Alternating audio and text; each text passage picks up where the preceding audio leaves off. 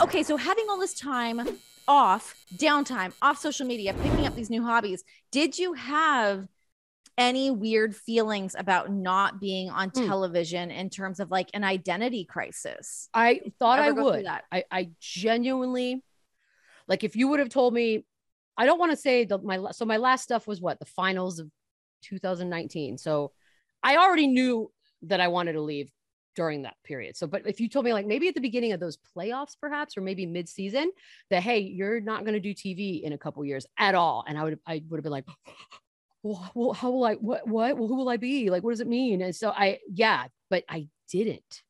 And That's it was, nice. I don't know. It's because if like for me doing the NBA at that level, like doing the final, that was a moment for me, and I did it. And I'm like, okay, maybe because I did that, I was very calm and I didn't miss it. I think I just didn't miss, well, there was no drama in my life. Like I went from just sort of some garbage people kind of making crap for everybody else to like no garbage people in my life at all.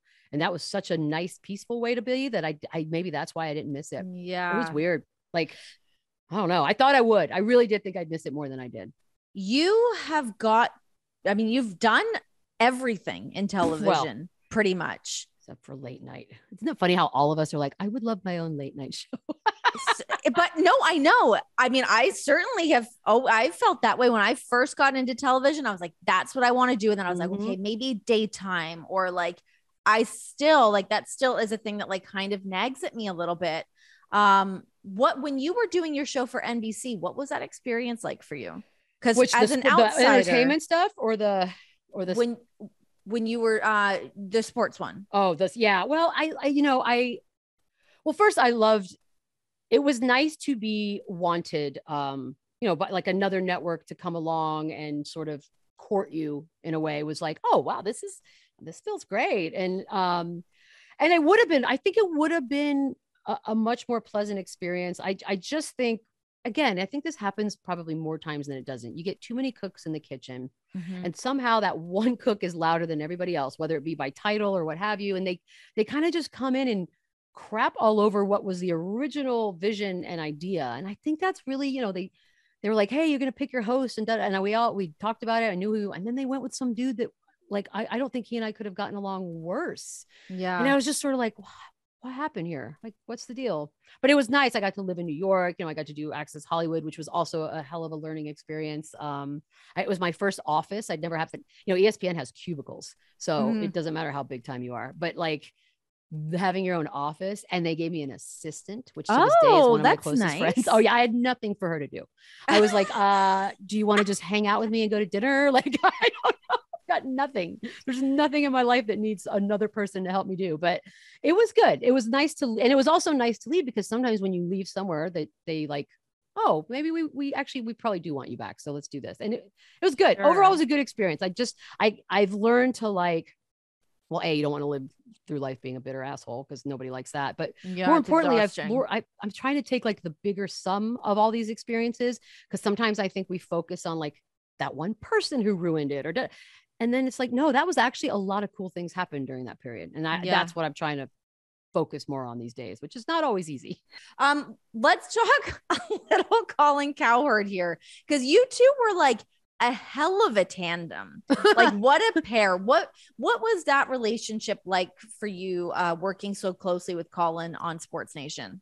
I mean, it was, it was an ignorance is bliss for sure situation for me, because I tried out for that. I was one of the last ones, I think, to try out. And I remember I didn't take it uber seriously, because, at that point you're like, it's going to be a no. So I'm going to go in, I'm going to do my job. I mean, whatever. And then I got it, and I was like, okay, now what are we doing exactly? And I knew it was a show, for Colin Cowherd. I was like, all right, he's a nationally known radio guy. I was familiar with who he was, blah, blah, blah. I think the thing that I probably treasure the most, other than just the group of people that was sort of joined together to make this thing even start, was the fact that Colin embraced not just me, but also just how this thing came together, because it was going to be just like his show. And then I was going to just be like, some sidekick, whatever. And he, as the thing sort of turned into whatever it became it evolved. He never once, like, the ego thing never happened. He never sort of was like, well, simmer down. This is mine, blah, blah, blah. None of that. And I think at that point, especially, I think people had this idea of who Colin Cowherd was. And when I would tell them, no, he's actually been quite lovely and understand. And we had fun. And I think that was it. Like, it was just a fun show. It never felt like work. We laughed every day. And I'm good for that, because especially now that I've met lots of people with large egos and I know what that looks and feels like, it makes it even that much better when I think about it. Like, he went with it, and it was fun for that. You know, when we were talking about like inside the NBA and the chemistry that was there, I feel like you and Colin did have a very special chemistry. Do you wish that you guys were able to have continued working together longer to just like let that become that big monster? I mean, it would have been nice, but I also think, like, how this business works. You can either do what you love for as long as possible, and hopefully sometimes that just happens to also be where the most money is, but it isn't always that way. And so I get it. I was like, he wanted to live in LA. I mean, no offense, Connecticut. Nobody wants to live in Connecticut. And so, nobody does. Nobody does. Nobody does. LA or Manhattan Beach or Fairfield, Connecticut. Listen, I remember when I was coming into audition for SportsNation. So this was this was such a huge deal for me, because as you were getting ready to leave ESPN, leaving SportsNation, I was in Toronto. I was leaving my job. My contract was up at the Score. And I didn't know what was next for me. So I had gone down and I had my audition with ESPN, which I felt great about. I loved it. I had such a good time working with Jamie Horowitz. He was awesome. Loved it. And I was like, okay, I feel like maybe that happened. Like, are we all high-fiving? That felt really great. So I go home and I'm like, got that shit in the bag. And then, like, lo and behold, you're being shot out of the cannon. Yeah. Right. Carissa comes walking up and I'm in Toronto going like, no, wait, no, hold on.